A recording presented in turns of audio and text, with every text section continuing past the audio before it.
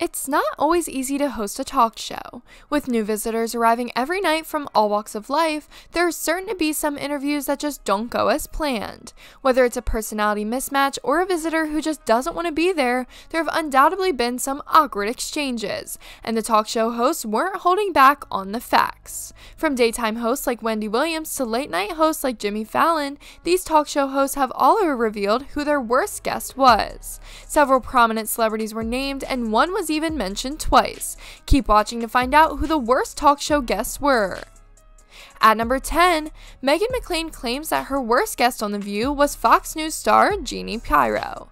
She yelled profanities, questioned Whoopi Goldberg's contribution to black women, and even threw her microphone, hitting Meghan during the interview. At number 9, Andy Cohen, the presenter of Watch What Happens Live, revealed that Amber Rose was the worst guest he'd ever had because she refused to answer questions that she thought may make her seem terrible. She refused to answer any of my dubious inquiries. She came to me and asked, "Am I a terrible guest?" I replied, "You're in the running for one of the worst guests we've ever had," Andy told E! News. At number 8, during the game of Spill Your Guts or Fill Your Guts, James Corden said that his worst guest was Rick Ross, who refused to participate in aspects of the show that he had previously agreed to. We forwarded it to Rick's people, and Rick saw it, loved it, and was ecstatic to do it. Rick Ross came in and sat with us, and we did the full binge-watching Netflix with rapping thing. "Cool, I'm just going to the restroom," Rick says. We just stood there for around 20 minutes after he hadn't returned. His management guy then returned and said, "Yeah, Rick's not going to do that," James explained.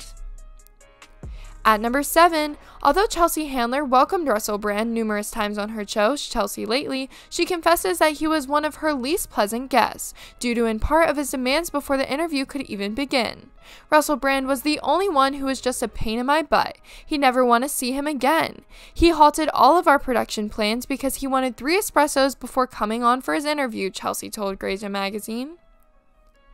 At number 6, Jay Leno, the host of The Tonight Show, was asked if any of his guests absolutely bored him, and he named names. Jay claimed that he was so uninterested in the Bachelorette actress Trista Sutter that he didn't recognize her when she requested a photo in the parking lot after the show had concluded. "I was watching one of these reality stars, Trisha, I'm speaking to her in this manner, and I'm gazing at the back of her head. I'm completely uninterested. I've never watched this dreck of a reality show, and I have no idea what that was," Jay admitted on The Late Late Show. At number 5, while presenting The Daily Show, Jon Stewart revealed that his least favorite guest was Hugh Grant, despite the fact that he had interviewed genuine tyrants on the show. Hugh, according to Jon, was a nasty individual who grumbled about the footage picked to promote his film. "He's giving everyone crap the whole time, and he's a real pain in our butt," Jon explained, adding that he would never bring Hugh back. Hugh later apologized on Twitter, stating, "Turns out my inner crab got the best of me with TV producer in 2009. Unforgivable Jay Stewart is correct in kicking me." At number 4, according to host Graham Norton, one of the worst visitors was Robert De Niro, but not because he was disagreeable or harsh. Graham added that regrettably, Robert isn't a particularly excellent storyteller and that some of his interviews had to be edited. "He's not a storyteller or a talker, he's a pleasant presence. He went on, and the last time he started narrating a story. We were all leaning in, hoping for the best. Then he asked, 'Why am I telling you this?' Nobody had a response." Graham remarked at the Cheltenham Library Festival, "We cut it."